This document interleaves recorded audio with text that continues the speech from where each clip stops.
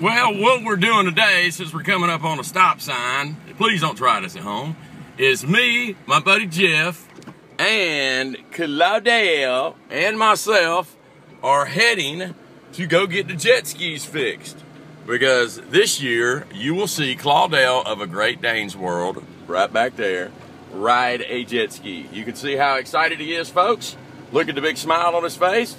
He could care less. Last year, we got him halfway on it.